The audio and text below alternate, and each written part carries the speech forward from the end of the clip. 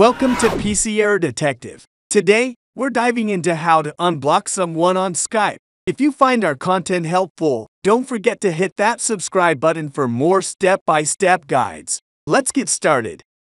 Step 1. Open Skype and start by clicking on your profile picture located at the top left corner of the screen. This is your gateway to personalizing your Skype experience.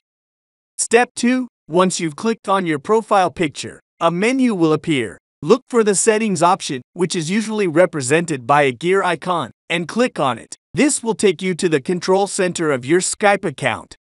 Step 3. In the Settings menu, navigate to the Contacts section. Here, you'll find various options related to your contact list. One of these options is Blocked Contacts. Click on it to see a list of all the individuals you've blocked. Step 4.